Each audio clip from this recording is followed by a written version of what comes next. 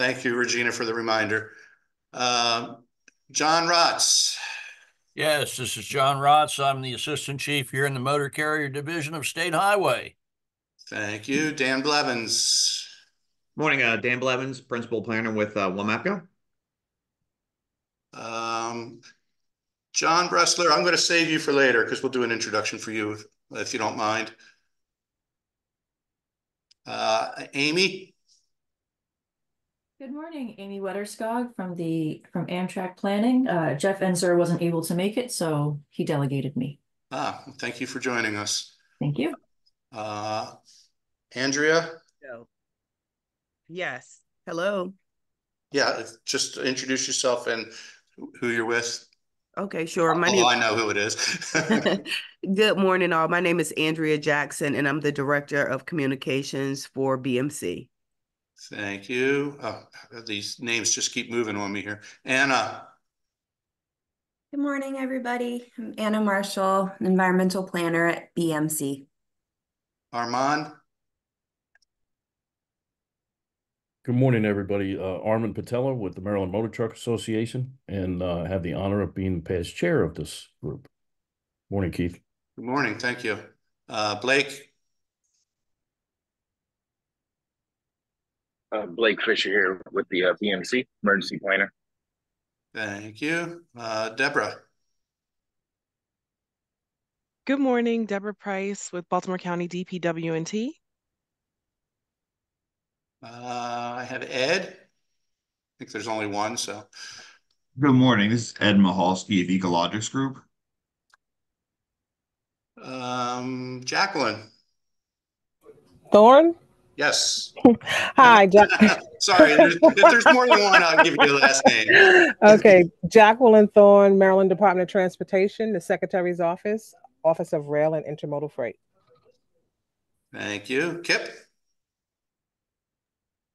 Kip Snow, Director of the Transportation Distribution Logistics Institute at the Community College, Baltimore County. Thank you. Lakeisha. Good morning. Lakeisha Markley, Assistant Chief in our Innovative Performance Planning Division of OP at State Highway Administration. Thank you. Thanks. Lewis? Yes, Lewis Campion, Maryland Motor Truck Association. I'm going to skip Michael Pack again because we'll do an introduction of him later. Nanette.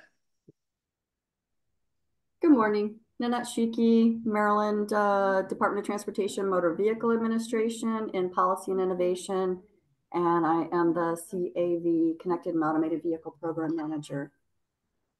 Thanks. Thank you. Nicole. Hi, good morning. Nicole Katsikides, Federal Motor Carrier Safety Administration. I'm in the Research Division and manage the department's truck parking program. Thank you. Regina. Good morning, Regina Aris, Assistant Director for Transportation Planning at BMC. Thank you. Robert King. Robert King with Federal Motor Carrier Safety Administration, Division Administrator for Maryland Division. Awesome. Thank you. Roxanne. Good morning, Roxanne Mackay with the Maryland Transportation Authority, Coordinator for Freight Activities. Thank you. Tim. Good morning, Tim Briggs, Planner, Baltimore Metropolitan Council. And Tina. Good morning, Tina Sanders, Maryland Motor Carrier Division, State Highway. Thank you. JT, I think I missed you. John Thomas, or JT, Director of Rail and Intermodal Freight for the MDOT Secretary's Office. Thank you. Kevin Clark.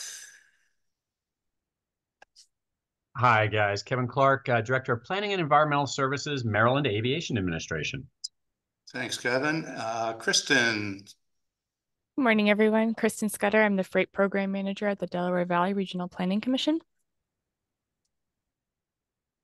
Thank you. Did I miss anybody?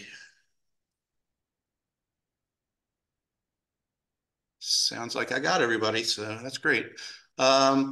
So I just want to thank everyone for coming again. Normally at this time, our committee chair would have a few words of wisdom for us, but He's currently out on paternity leave, so I'll take the opportunity to say a few words on his behalf.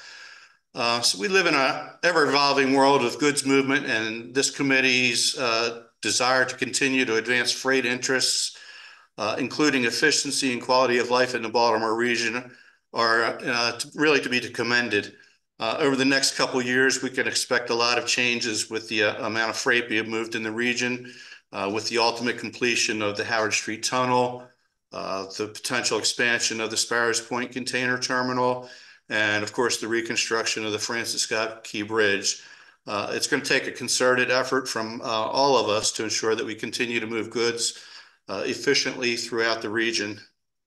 So I just want to thank everybody for your continued support on this committee, and I look forward to moving forward with in future meetings and future presentations. So at this time, I'd like to just get approval of the previous minutes. Most of you that are on the distribution list probably received those minutes with the invitation to the meeting.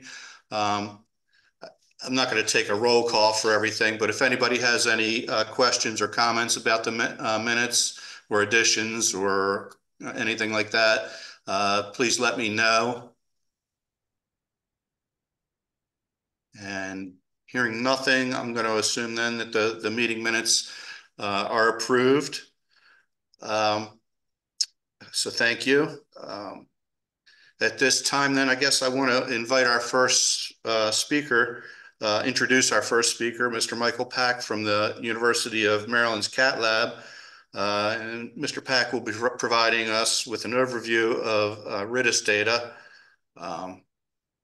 So I'm going to go ahead and turn it over to you, Michael, and you can take over. Thank you. All right, thank you. Hopefully you can all see my screen right now. I'm going to be talking about some of the data sets and some of the analytics that we've been building out into the RITIS platform over the past couple of years now, that a lot of folks are probably not aware of. If you're not familiar with what RITIS is, it's a system that essentially takes any sort of transportation data or data that's related to transportation, and it tries to bring it together and standardize and fuse it together to present a common situational awareness view of what's happening with transportation. And then we archive all that data. We build analytics that sit on top of that. Now, traditionally, this has been things like crashes and disabled vehicles and speeds on the roadway, but we are now multimodal. So within the last year, we've started tracking maritime vessels globally, and we do this in real time, but then we archive the data as well. So this is going to include not just the vessel location, but vessel type. Sometimes we get a little bit of cargo information associated with the vessel, but we know its origin and destination, and speed and heading and all that sort of stuff. So I'm just zooming out here to show you that we have this for a good portion of, well, we have it for the entire world. And we're using satellite tracking, not just terrestrial tracking of the AIS transponders. So here we are down in the Gulf. And you can go inland as well. So we're looking at the inland waterways and the barges and other stuff that's moving up and down the rivers. And we do this globally, truly globally. So here's a screenshot where we're looking at traffic and maritime data over in Italy and other parts of Europe. And we've been doing this for a little more than a year now, so we have an archive of this. And it's useful in real time. So when the bridge collapsed, we used it to monitor the search and rescue efforts. So here you can see all the different ships responding to the bridge collapse, and you can see some of the search and rescue vehicles going back and forth and looking for survivors. You also saw the vessels that were bound for the Seagirt terminal. They started to just anchor and loiter south of the Bay Bridge, not quite knowing what to do.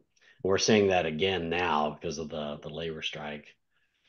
But in addition to maritime vessels, we're also tracking air traffic globally. So here I'm showing you the location of airplanes on the ground in, I think this is Memphis, at the Memphis airport. And we're able to see them moving around on the ground. And then once they take to the skies, we see them flying around. And you can click on each of these and you can see, their flight path and their origin and their destination. And again, this is both nationally and globally being done. So here we are back in Italy, where I was showing you the maritime traffic earlier. And again, this was also used during the early days of the bridge collapse to watch the search and rescue efforts. So here we've got the helicopters isolated and showing them circling over the bridge, trying to help out with the response. So we've built out several real-time monitoring dashboards that are being used to help monitor all the different modes in Maryland. We have one for highways, we have one for transit, we've got one for the port as well. And we're trying to tie in the modes as much as possible. So here we're showing the terminals, we're showing the vessels that are moving around in the area. And then we're able to show you the current turn time and the current queue time. And then we show you what it is right now compared to what it was the prior week. We're able to show that. Then we show the roads, the congestion on the roads going to the terminal. So you see whether or not congestion is better or worse than it would normally be at this time of day and this day of week. We tell you how many vessels are arriving, how many vessels are docked, how many berths are available, and if there's any weather advisories, that pops up as well. We do something similar for the airport. So at the airport, you can actually see the aircraft taxiing on the runway or taking off or landing. We again show weather advisories, the number of arrivals and departures, and then the traffic going to and coming from the airport on the two main roads that lead to the airport. We also show any sort of crashes or construction zones that are impacting people getting to and from the airport, the wait times to get through security, depending on which concourse and which type of security you're going through, parking availability, and then arrivals and departure logs. We're also showing, in a new version, we're showing cancellations by airline. So you can see if there's a particular meltdown with one of the airlines or something like that. So those are some of the newer data sets that we're collecting. So what can we do with this information? Well, right after the bridge collapsed, we started looking at shipping diversions. So, we noticed that there were a number of ships, 2 ships that went to Davisville, and then we had others that one that went to New York, 4 that went to Philadelphia, 5 to Wilmington, 6 to Norfolk, 1 to Jacksonville, and 1 went down to San Juan for some reason. I'm not sure why that happened. But because we're tracking these things, you're able to see, okay, the day before, here's where they were. Then they were heading up as if they were going to, well, they were definitely going to the Port of Baltimore. And then at 9 o'clock in the morning, they changed course and decided to go down to Jacksonville instead. And it took them two days to get down there. Same thing for one that left Wilmington early in the morning on the 26th, and then in the afternoon of the 26th, decided to change course and went up to New York instead. So in addition to just tracking where things are going, you're able to look at how vessel traffic in and out of certain areas of changing. So we were just looking in the general vicinity of the Patapsco and looking at the Key Bridge and how that collapse impacted cargo vessels. And of course, they went down in the area, but you saw an uptick in port operations and other government vessels coming in to help with the response. I mean, this is not really news, right? Just showing some examples of what can be done. We were lucky in that there were a whole lot of ships that exited the Patapsco just before the bridge collapsed. So that kind of worked out in someone's favor. Far more exits than entries. We've also used this information to understand the potential impact of the ILA strike. We did this analysis a couple of weeks ago, where we were looking at some of the North Atlantic ports and their shipping volumes over the last year or so. The blue line right here is Baltimore, so you can see what type of traffic the port has received over the past year compared to some of the other ports like Boston, Philadelphia, and New York and New Jersey. And then we looked at the different types of ships that were coming into the port of Baltimore, whether they were car carrier ships versus dry bulk or what have you. These are very basic analytics, but just trying to understand what type of traffic is coming in. Then we looked at all the commodity data as well. So, what is it that's coming in, in terms of the value of the commodities. So here we've got the total import value in billions for all commodities for different ports. Again, Baltimore is going to be continuously here in blue right here, so you can see how it compares to some of the other ports. And we've also got the export, not just the value, but the weight. We can look at that as well, see what's going in and out. Export value in billions, not billions of dollars, not just weight. So trying to get a sense of what the economic impact might be in the region. So all that's basic stuff that can be done for the port data. But then we also wanted to look at origins and destinations of trucks that are moving in and around these port facilities in Baltimore. So we have access to a freight origin, destination, and routing data set.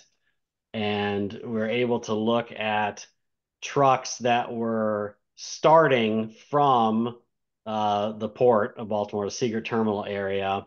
And of all the trucks that were, leaving that area, what was their destination? Where were they going to? What percent were continuing on north versus going south or what have you?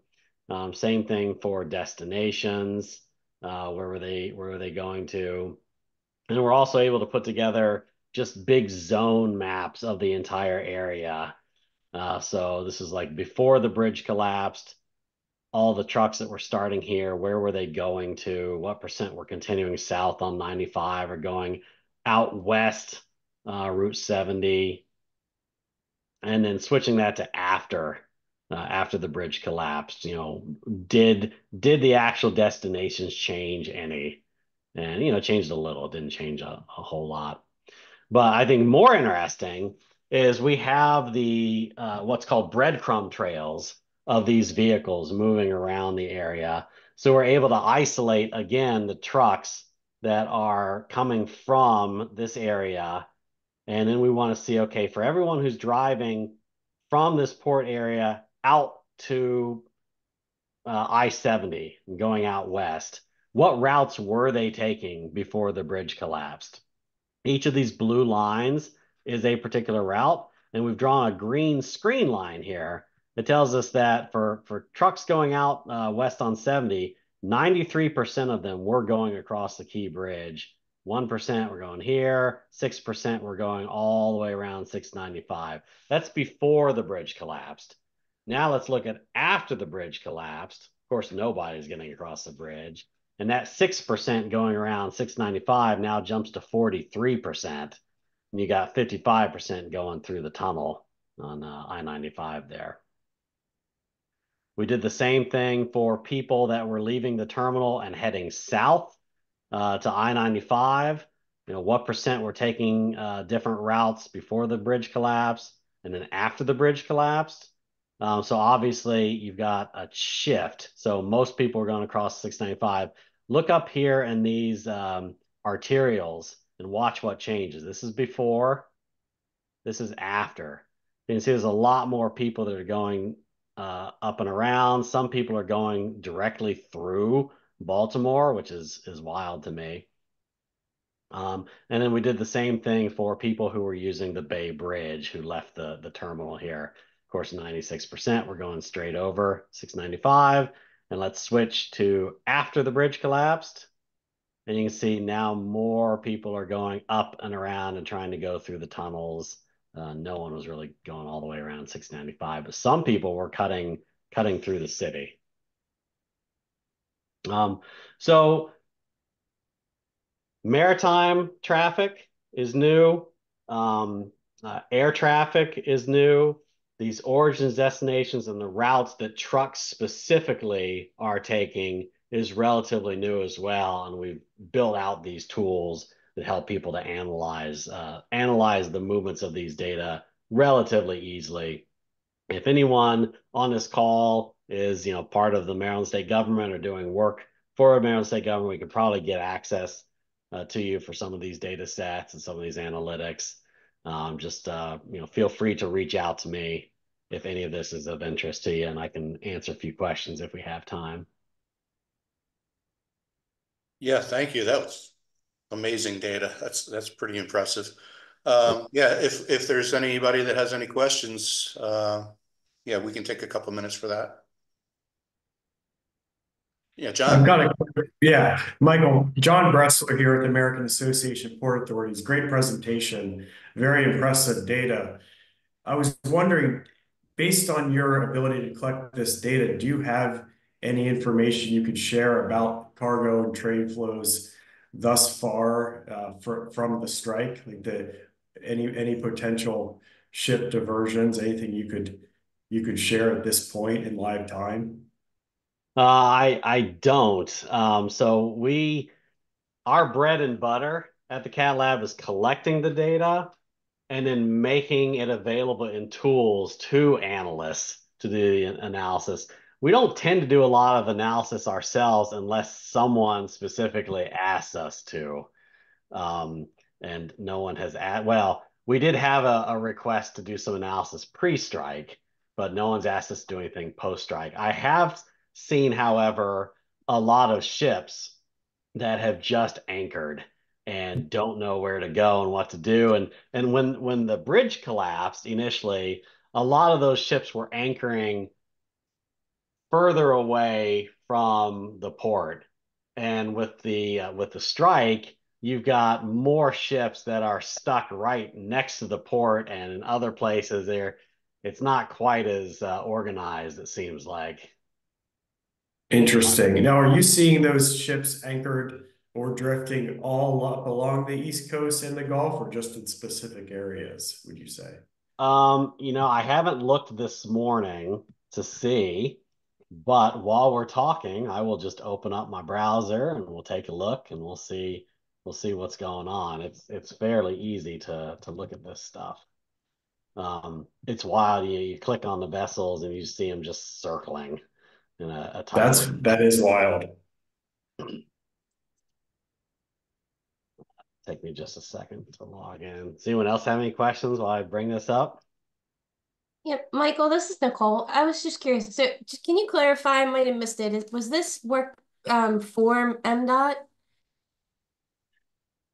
No, this is not work. Well, the looking at the rerouting of trucks after the bridge collapse, that's stuff that we did for MDOT. The air traffic and the maritime traffic, that is not something that was done for MDOT. Okay, so yeah, I guess what I'm after is how can we get access to that, or is that something that like states or the feds would need to purchase from Cat Lab, the access for that? Yeah, well, it's technically not from me, but yes, that data is from a private sector provider that has satellites that are circling the globe, and we purchase that data for internal research purposes. I see. If someone else wanted access to that data, we could help make arrangements. We could either sell it to you through us, or we could put you in touch with the companies that have that data, and you could get it from them directly. Okay, thank you. Michael, I know you mentioned about if governments wanted access, but what about just the slides themselves? Can we at least have the slideshow itself or no? Yeah, we can put a PDF together and send it out to you. Great, thank you. Yeah, and we'll post that on our website too after the meeting. So here I'm looking live. There's a bunch of dry bulk container ships that are down here that I think are probably unsure of what to do. Yeah, so they're hanging out, they're hovering, and this is fairly normal. You have people that kind of congregate there, but what is abnormal is, at least yesterday, I was seeing quite a few ships that were just hanging out in here and weren't able to dock. And you can see them just circling. That's fascinating. Yeah. That's a sail ship. That doesn't count. But yeah, if we go other places around the world, or around the US at least, we'd probably see the same thing. And analyzing that, we are working on tools to make it easier to just go in and click a few buttons and ask questions about origins and destinations of ships. Right now, we are doing, when someone asks for analysis, we have a data science team that's going in and they're exploring the data sets and trying to derive insights. It takes a little bit longer to do, but it's fun. It's a fun data set to look at.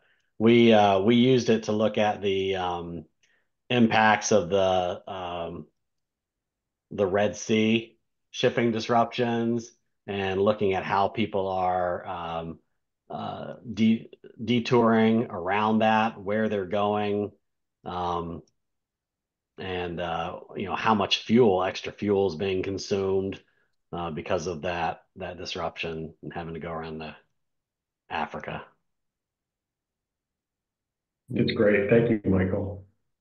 Yeah, these are all right here. These are tanker ships and cargo ships kind of hanging out right here. Yeah, that's crazy. Okay, thank you. Any other questions for Michael before we move to our next speaker? All right, well, thanks, Michael. That was awesome. So our next speaker is Mr. John Bressler. He's the Vice President of Government Relations for the American Association of Port Authorities. And I'm going to try to find his presentation here. Bring that up. There we go. Can you all see that? Yes, we do. All righty. John, I'm just going to turn it over to you and let you go ahead. And thanks, Keith. Yeah, John, yeah, can you hear me okay? Yeah. Apologies, I've got a bit of a head cold, so my voice is a little off, but I wanted to make sure to be on here today. I'm Vice President of Government Relations for the American Association of Port Authorities based in DC. So I lead our political and policy shop. A little bit about AAPA. AAPA was established in 1912. We are the voice of the port authorities and the port industry. We represent U.S. public port authorities, but we also represent some Caribbean and Latin American port authorities and Canadian port authorities because of the extensive overlap on trade and supply volumes. We offer a wide range of services to our members. I handle the advocacy side, where we fight for ports on Capitol Hill and we lobby on behalf of U.S. ports, but we also do a wide range of education and training and information sharing among members. We have 7 different technical committees that our members are all able to participate in, such as the Harbors and Navigation Committee, the security committee, the legal committee, and many others. So those are some of the services that we provide. Our members also get discounts to conventions and different guest speaker series and many other services. Next slide, please, Keith. This is a quick snapshot of the 117 public ports that we do represent. You'll see that the focus is in the U.S. We only lobby and advocate on Capitol Hill for U.S. public port authorities. For our international ports that are members, they like to be members for information and resources. But we do make it clear to them that we only advocate and lobby on behalf of U.S. public port authorities. Next slide, please, Keith. I wanted to show this quick graph of federal port funding.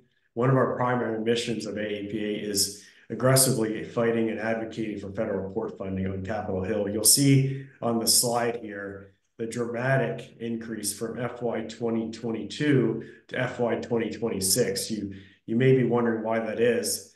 It was because of the bipartisan infrastructure law and the Inflation Reduction Act. So we were able to secure nearly 600% higher funding for our ports in FY 22 through FY 2026 through many different grant programs like the Port Infrastructure Development Program.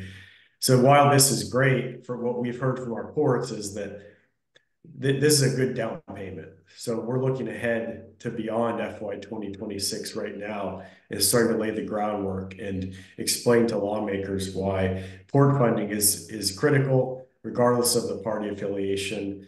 The Inflation Reduction Act and the Bipartisan Infrastructure Law were largely moved through Congress, as you know, under a Democratic-run Congress and administration. But we're trying to make sure that lawmakers remember that infrastructure benefits everybody. And infrastructure should not be a partisan issue, and it shouldn't be decreased. We should always be looking to increase. But I raise this especially because I think I noticed that some of your backgrounds with the motor truck administrations and with the state of Maryland, you all have been really good allies. We work, but Baltimore Port is a member of ours. We work very closely with them on ensuring that funding is moved through seamlessly on Capitol Hill, and we're continuing to work with them on a path forward to make sure that there is full funding for the recovery and restructuring of the Francis Scott Key Bridge. I'll pause after. Feel free to jump in with questions. I'll keep rolling, but I won't take offense if you jump in and interrupt me and ask questions at any point. All right, next slide, please, Keith. Port cybersecurity. I imagine some of you have been working on cybersecurity issues. We have continued to get a lot of attention on this topic, largely because of the Chinese ship-to-shore cranes. The Congress and the federal government continues to show a tremendous amount of interest on this topic. They consider the Chinese STS, the ship-to-shore cranes, a threat vector.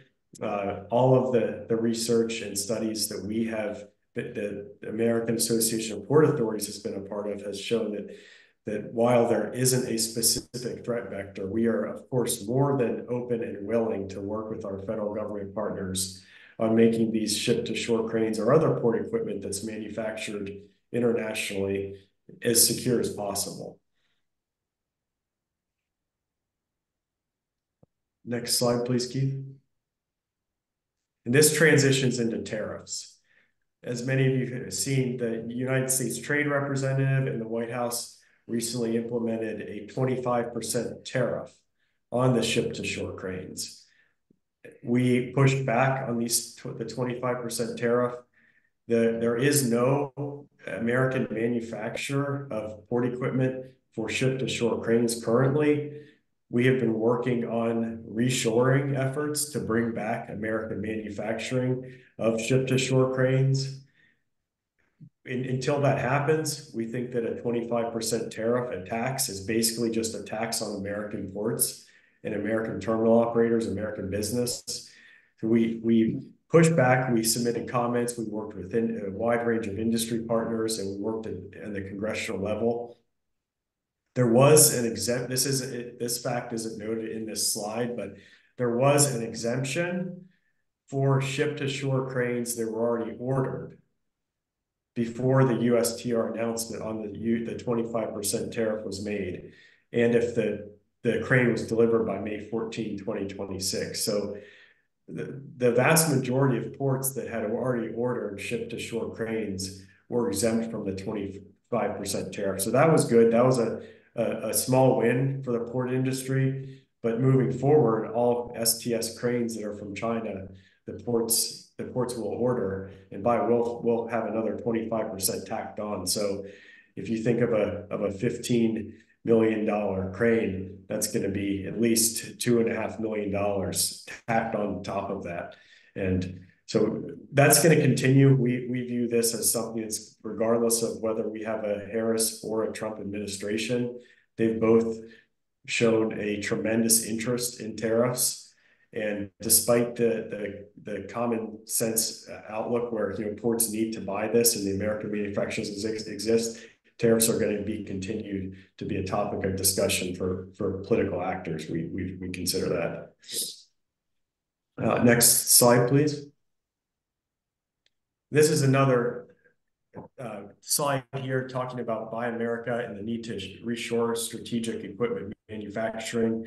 AAPA has partnered with the MARAD administration to determine the needs for port equipment among ports. We're in the final stages of that port equipment demand study. We have interviewed many dozens and dozens of ports and terminal operators to understand what their equipment needs are. And the purpose of that is to then show those results to port equipment manufacturers to incentivize them to bring back American manufacturing.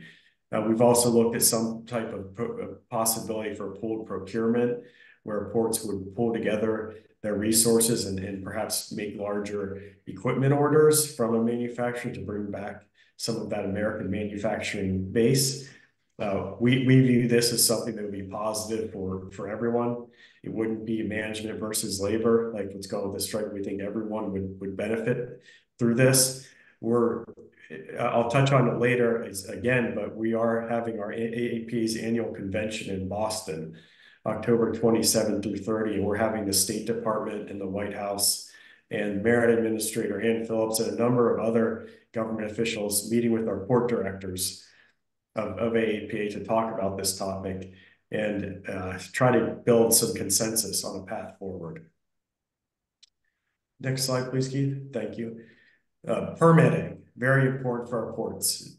I've been at AAP for a year now. One of the most common themes that I hear from our ports whenever I ask how we can advocate for them on Capitol Hill is streamline some of the bureaucracy and move through some of the permitting for port infrastructure projects more quickly. So we've been working to do that. We work very collaboratively with MARAD and with the DOT, but the timelines for whenever they submit an application for a PID, for a port infrastructure development program grant, for example, until the shovel actually gets into the ground at the port is oftentimes 2 years. It's also very hard for our port staff to get in touch with someone at MARAD or DOT. There's a laundry list of issues surrounding this process of permitting. So we've moved forward legislation called the Port Act that would give greater flexibility in using categorical exclusions. So ports could apply for PIDP grants if MARAD delays a full notice of funding opportunity. And we think this would be a step in the right direction. So we were pleased that this bill was included in the Defense Authorization Bill. And we're going to continue working towards this moving forward. However, we've had some trouble this Congress because Senate Democrats have pushed back. It's our understanding they don't want to touch anything regarding environmental permitting, simply because the environmental groups are opposed. So we're going to keep pushing it though, and any type of support on this initiative from this group would be appreciated. Next slide, please, Keith. WRDA, Water Resources Development Act, extremely important for our membership. This is the bill that authorizes federal navigation channel projects. The bill is moving through Congress. It passed the House and Senate. AAPA's been at the table. Our chair of the board of directors testified before Congress on the importance of it. Again, just a critical bill. We're encouraging that Congress pass it swiftly. This is again this isn't a partisan issue. Similar to when I was talking about the infrastructure bill, we view this as a win-win for everyone, whether you're Republican or Democrat. This is a good policy that we're going to continue to push for. And the hope is that the Word bill gets done this fall, either in the lame duck or perhaps it could be pushed into the new year, but hopefully it'll be wrapped up soon. Next slide, please, Keith. I wanted to flag this quickly. Not sure if any of you have had this issue, but wanted to raise it.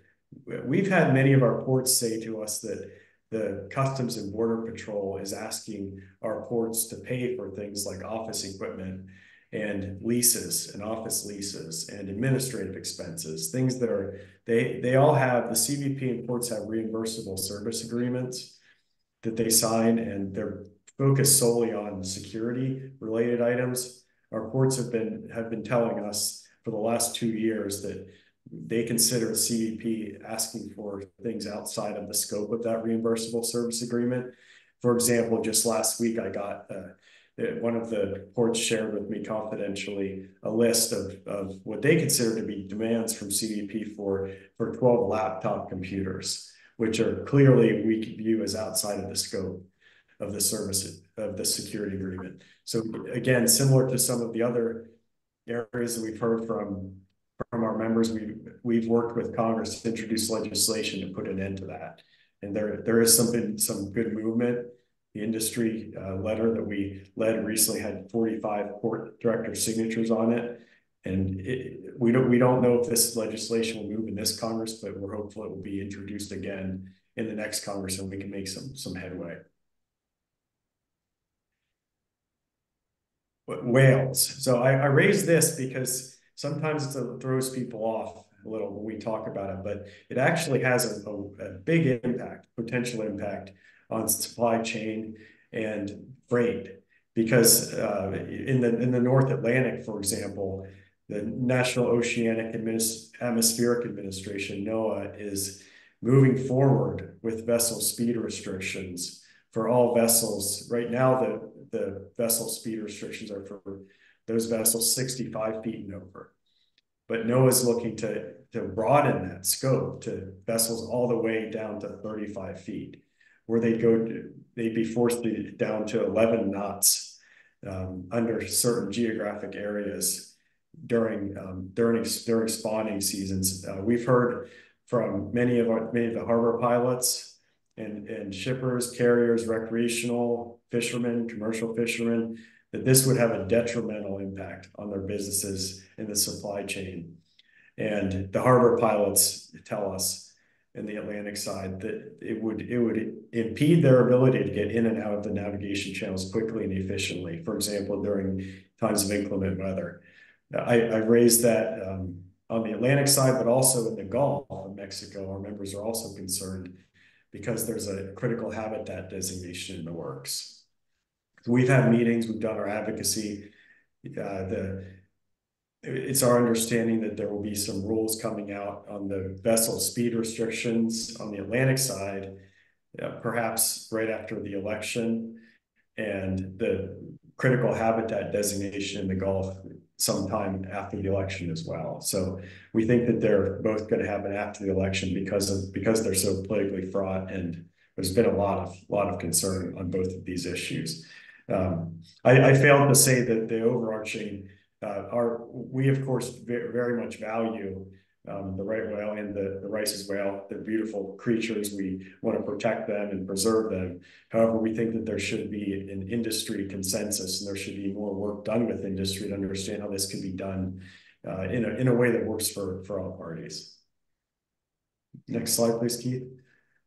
Offshore wind, another area of interest for ports whether it's on the East Coast or even in the Gulf or the West Coast. Ports are in their planning stages. There's been legislation introduced in Congress to fund offshore wind port infrastructure with some of the BOEM lease revenues. That legislation was postponed, but we do think that that will probably be reconsidered whenever Congress comes back after the election.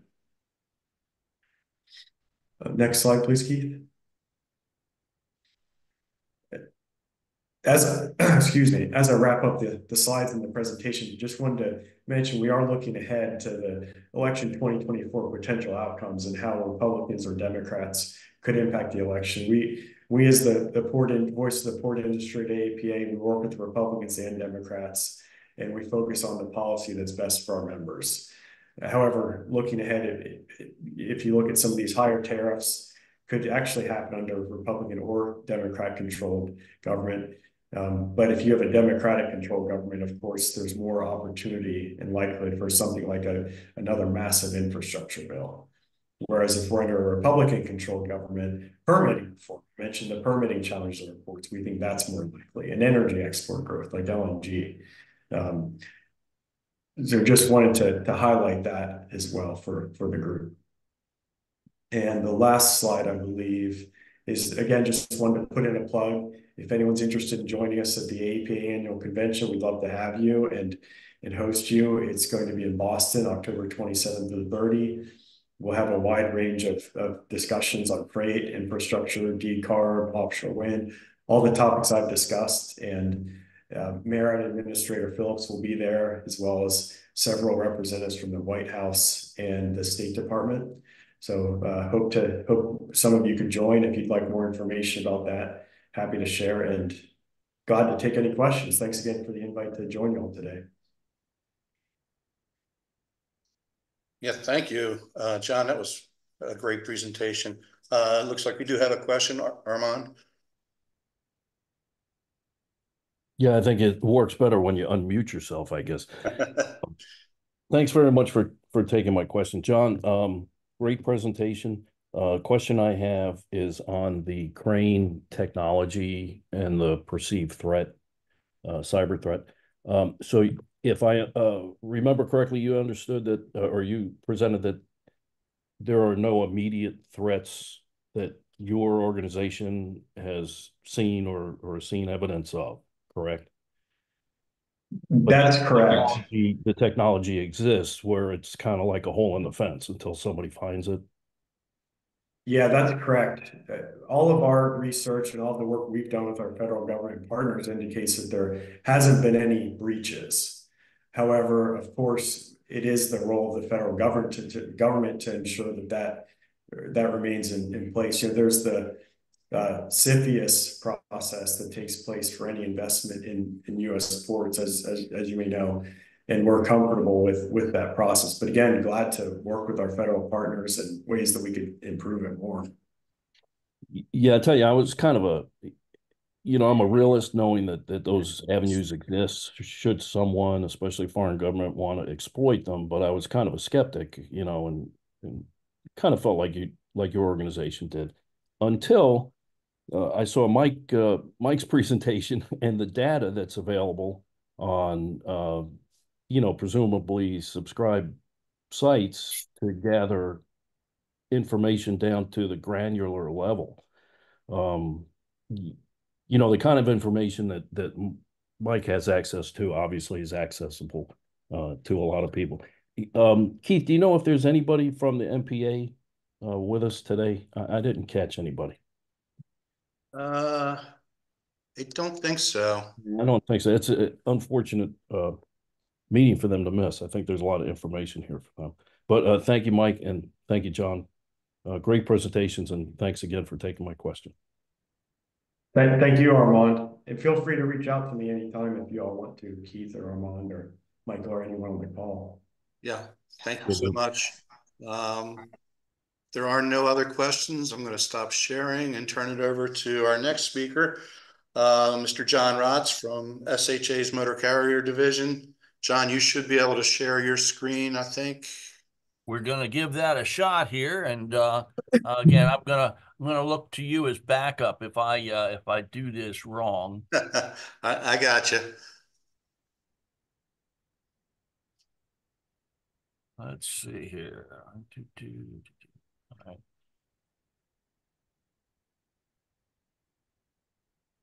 If I'm not mistaken, John, there should be a little green button down at the bottom of your screen that says share. Okay.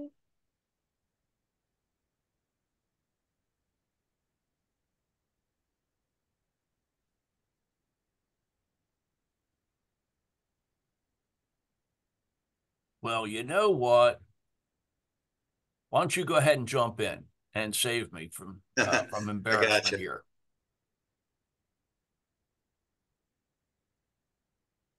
How's that look?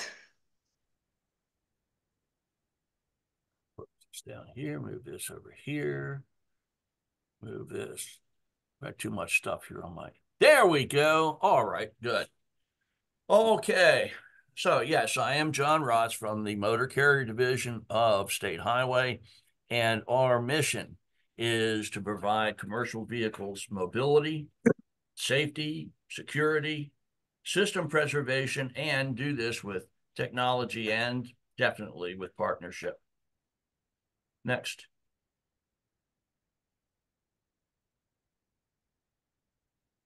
Hello? Next slide. There we go. Okay, so what we do, we manage the truck weigh-in inspection stations. These are the brick and mortar guys alongside the highway that commercial vehicles are required to pull into when they're open. We also deploy and manage the virtual weigh stations, which are a little different, and which we'll get a chance to look at here as we move forward. Maryland One. That's our overdimensional permit system. A lot of the freight that moves on the highways falls within that legal dimension of 8'6" wide, 13'6" high, and 80,000 pounds. But for those single piece cargoes that are larger than that, heavier than that, we do provide permits, which allows the freight to continue to move. Okay. Somebody in there? We are the Maryland lead agency for the MCSAP. MCSAP is the Motor Carrier Safety Assistance Program, which is sponsored by FMCSA. We are a state recipient of approximately $10 million of federal money each year. Shout out to Rob King, who is the division administrator that provides us with that money. And we appreciate that very much, Rob. We also submit the annual commercial vehicle safety plan, which is the backbone for how that grant money gets spent. We coordinate as part of that safety plan approximately 20 enforcement agencies. Of course, the largest two agencies, the Maryland State Police and the Maryland Transportation Authority Police, and then a bunch of locals and state other enforcement agencies. We submit the Federal Motor Carrier Safety Administration Title VI plan. This is a state plan that we submit every year, and we make sure that each of our subrecipients have a corresponding Title VI plan, which we monitor. We're also responsible for outreach to the industry and also to the general motoring public. Next slide, please. I'm trying. There seems to be a delay, though. Uh-oh.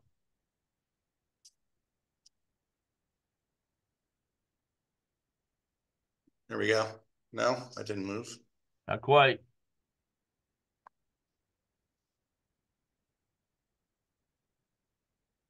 There we go. Okay, so this is what your traditional weigh-in inspection station looks like. This is the one out on Route 70 at West Friendship. Next slide. The truck weigh-in inspection stations, we are responsible for the building and the scale, maintenance, and update of these buildings, we completed a brand new station at Conowingo, which is up on Route 1, northeast of Baltimore, up around the dam. New building to be completed in spring at Cecilton, also in that northeast quarter.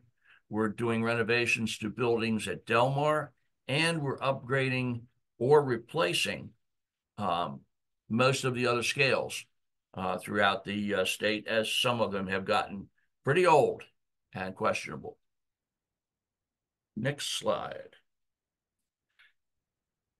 So we have 16 sites throughout Maryland on major highways where these weigh stations are.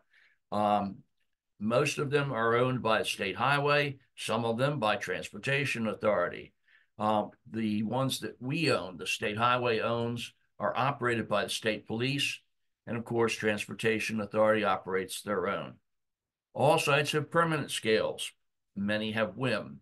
That's weigh in motion technology, which is sensors in the ground as they come off the ramp. They go onto off the main line onto the ramp. That's where they're WIMmed, and if they appear to be heavy, they're sent across the permanent scales. Other than that, they could receive a bypass and get back out onto the highway. Last year, we conducted more than 80,000 inspections at these weigh stations. We did more than 2 million truck weighings, including the WIM. And last year, the virtual weigh stations weighed 21 million. That's one reason why we do those. And there it is. The Maryland Virtual Weigh Station looks a little different than what we just saw with the bricks and mortar. What you're looking at there is a truck going across the sensors in the ground and being picked up on camera so that we can tell the weights of those axles as they go across and the speed. Next slide. This is what we see in our laptops and computers. This is a good truck going across the sensors. We can see that the axles and the tandems weigh this amount, and they are within the legal limit. So we're happy to see that. Next slide. That's a bad truck. Those axles are heavy. Okay, so now if we have law enforcement downstream from this vehicle with a laptop, they know that when this truck appears, that's the one that's heavy. That's the one they're going to pull over. That's the one we're going to throw scales on, and ultimately, there's going to be a problem. Next slide. If we don't have enforcement downstream, we still have the opportunity, if we can identify the vehicle, and there is that caveat, we have to be able to identify the carrier of that vehicle by the camera, then we can send out a field observation notice, a nastygram, which tells the carrier, yes, we saw you. Yes, we saw that you were overweight. And by the way, a copy of this is going to the state police. You probably don't want to continue to do that. Next slide. This is just a quick skinny of where these virtual weigh stations are located. Between the virtuals and the traditional weigh stations, we have tremendous coverage throughout the state. By the way, a shout out here going to Michael Pack, because a lot of that information is processed, if not all of it, is processed through their RITIS. Next slide.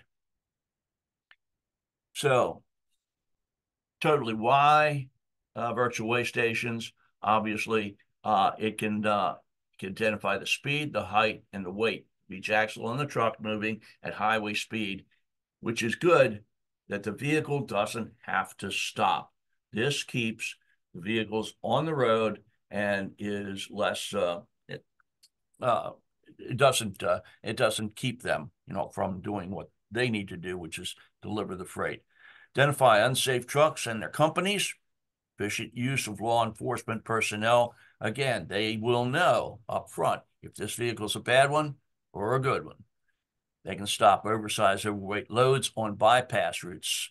Some of the truckers, if they know that they've got a heavy load, they don't want to go by the weigh station. So they'll take a bypass road. Unfortunately, sometimes there's a virtual there on that bypass, and they do not get past. Minimize damage to roads, bridges, tunnels from overweight loads. Obviously, if we could keep everything moving at the appropriate weight, the maintenance problem would not be as severe. Prevent oversized, overweight load permit fraud. Again, we issue the permits, and sometimes those permits, they're not reported properly. This is one way of backing up that information to make sure that it is correct. Traffic management on state, county, and other road arteries, and quick deployment, low capital operational costs. We could spend $800,000 to put up a virtual, or $15 million to put up a traditional one. It makes sense. So again, when we talk in terms of most of the freight moving on the highway, most of it is moving at legal dimension. But there are times when there's big equipment or other product that is just too big. What do we do in order to get it to move safely? And that is issue the permits. Next slide. This is something we don't want to see. This is something where a vehicle that was taller than the bridge hit the bridge, brought it down. 695, all lanes closed for more than 8 hours. Next slide. So we have the Maryland 1 hauling permit system. This is the, oh, you got to click the button again. There we go, and click it one more time. There we go. Okay, that's the only one that does this, so live with it here. This is the authorization for us to do or have a permit system, and this has been touted across not only across our country, but also demonstrated in England, I believe. Shout out to Tina Sanders. She's the one that has been working tirelessly with Bentley and put the system together, and was able to receive a prize for us at that convention. Next slide. General conditions for movement of oversized and overweight vehicles. Again, that's the COMAR authorization.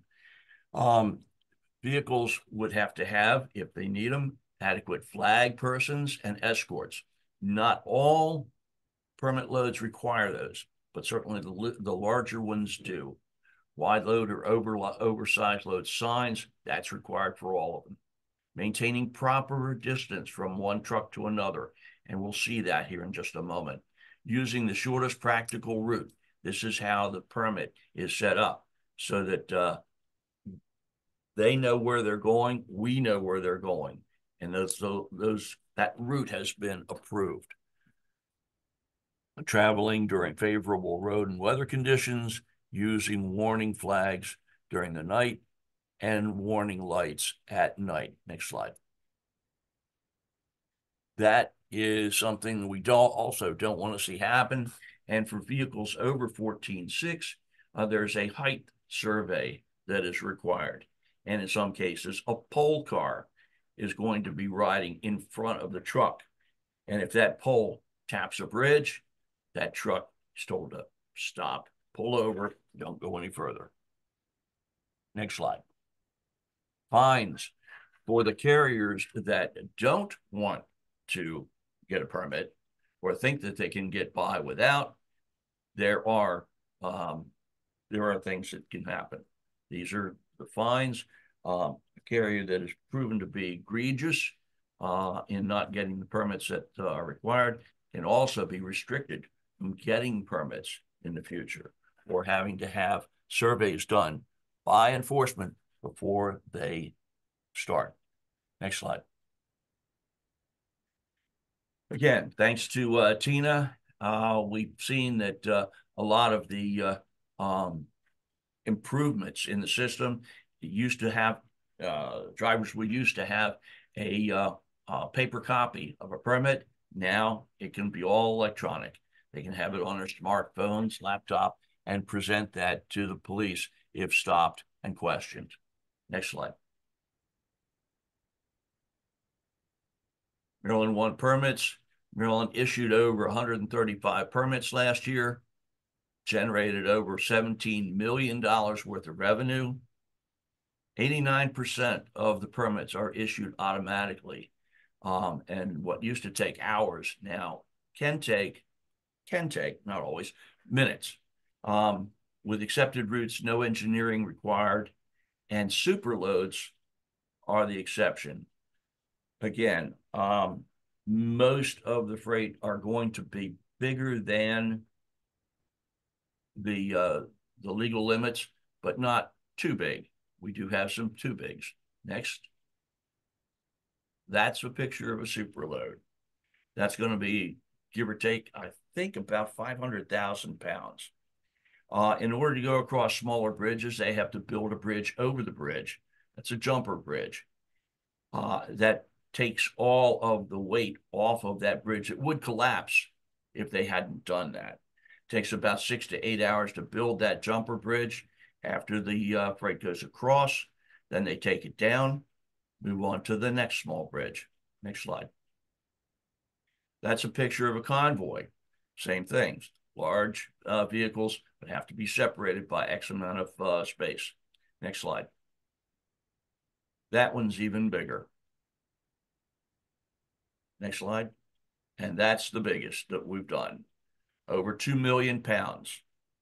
271 feet, close to the length of a football field. Width, 22 feet, a little wider than a regular lane. And height, 20 feet. This they could not build a jumper bridge for. And this particular move had to move from one side of I-95 to the other side of I-95. And there's a big bridge there. So what they did was they had to build a bridge across the median strip. Exit, go down the exit ramp, go across the median, and then up the entrance ramp on the other side. All lanes of 95 had to be shut down during this transport. Next slide. We are the recipients of federal funding in the MCSAP program. Again, shout out to Rob King.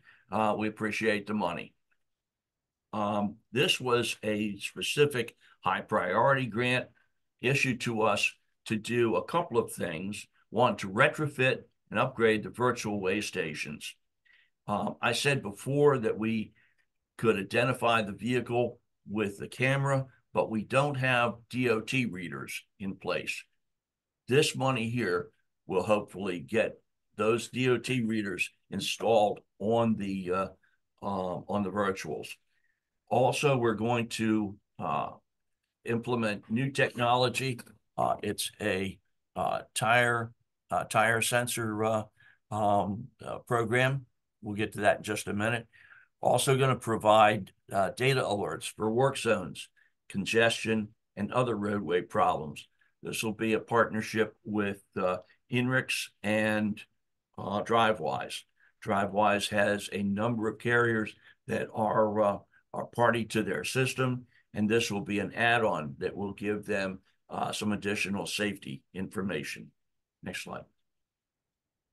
This is a really poor slide that I could get off the internet. Unfortunately, it doesn't tell us very much, but this was the tire sensors. And what this does is as the truck goes across these sensors in the road, it identifies the profile of each tire. And if you have a tire that is flat or low on air, it will identify that tire. That's an out of service condition. So again, this is one way of alerting people downstream of the virtual weigh station that the vehicle is not only heavy, but now we've got some bad tires. Next slide. This is another bad slide from the internet on the tire sensors. This shows some of the states that have employed this technology. There are 2 companies that provide this, and of course, we'll have to go out for bid and see which one is going to be doing ours. Next slide. Motor Carrier Safety Assistance Program, the MCSAP. Again, we are the lead agency. We write the grants, and we work with the our subrecipients, our enforcement personnel. They are the boots on the ground, operating the stations and roving patrols. And we also monitor the Title VI compliance at state and local level. Next slide. Outreach. More than enforcement, we provide outreach, both to the industry and to the general motoring public. Outreach to the trucking industry takes the form of signs for regulation and weight enforcement. We also have printed media, such as the Maryland Truckers Map or the Motor Carrier Handbook. Another form of outreach to the industry is the Maryland Safety Summit, where speakers will provide information on a variety of safety topics. Again, shout out to Tina, who is not only responsible for our Maryland One program, but she also was the one that has spearheaded this whole Safety Summit program, which will be on October 4th. It'll be at the Maritime Institute. We did have a limit of 150 participants, and I'm not sure that we're up to that, so that may still have time for people if they wanted to attend. They could still contact Tina. Her information will be on the last slide, and see if there still is availability there. Next slide. Outreach to the industry takes the form of, again, this was a rolling billboard that we had on Route 81, letting drivers know that there is enforcement out there checking specifically hours of service, speed, and weight. Next slide. This is a picture of the Maryland Truckers Handbook. This has the truck routes. It also has all of the parking places that we are aware of, both private and public. It also has phone numbers for industry. And on the other side of the map, there's a blow up of the port and their operations. Next slide. Outreach education. Not all crashes are caused by the driver of commercial vehicle. General motoring public are provided messages to enhance safety. Basically, these messages are it's dangerous to tailgate trucks because forward visibility is limited. It's also dangerous when you're passing a truck not to pull back in front of that truck without allowing that trucker the stopping distance they need. Most truckers are very responsible, and they provide that extra space needed for them to stop safely. Again, most truckers are very responsible that way.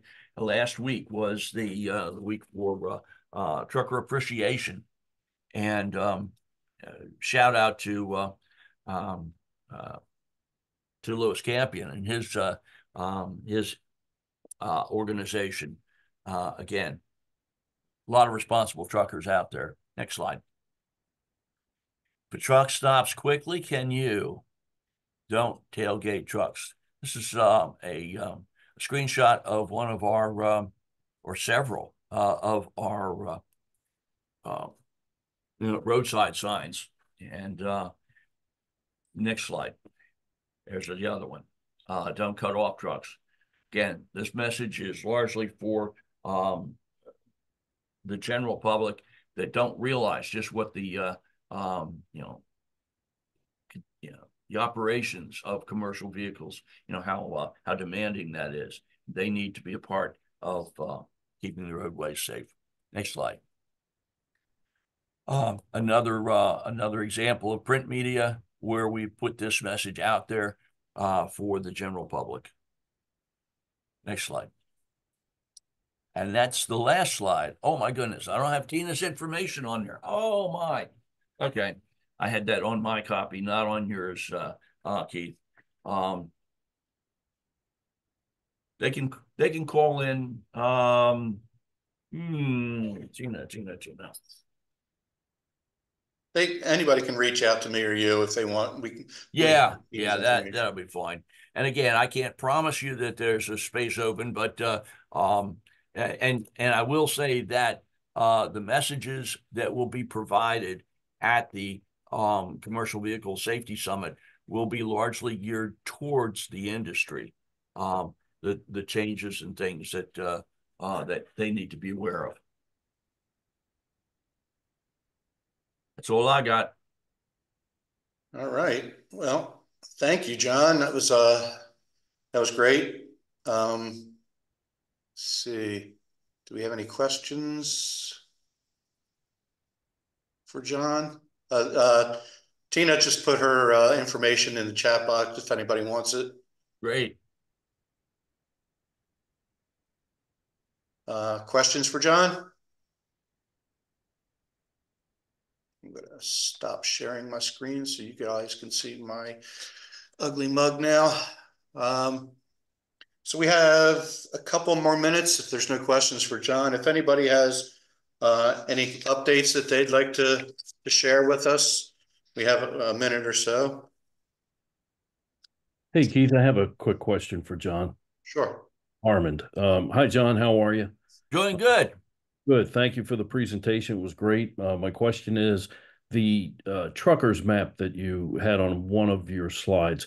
Do you know if it's available digitally? It is available digitally. In fact, that's the only way. We used to have paper copies, and we found that not everybody was already, all that interested in those. But yes, by all means. Okay, I'll probably reach out to you for the link, or Sure. I'll find it myself, and we can discuss maybe linking it on our news site. Thank you. Absolutely. Yep. JT. Keith, thanks.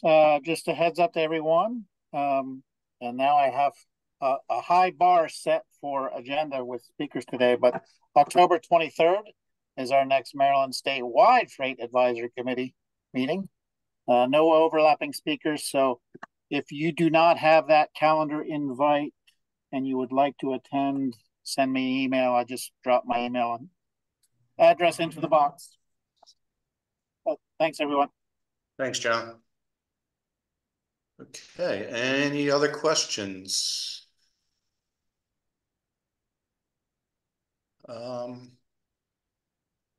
If there's no other questions, I think we can give everybody about 8 minutes of their time back. Just like to thank our speakers once again for some very excellent presentations, very informative. So if anybody thinks of any questions after we are done with this meeting, I'm sure we have all their contact information. We can get those questions to those guys, and I'm sure they'd be happy to answer them. Our next meeting is scheduled for December 18th. If anybody has any suggestions for topics to discuss, or if there's interest in a field trip possibly, and if you have any contact information for possible field trips, let me know. Otherwise, I'm going to give you your time back, like I said, and thank you all for coming and have a great day. Thank you, Keith. Very much.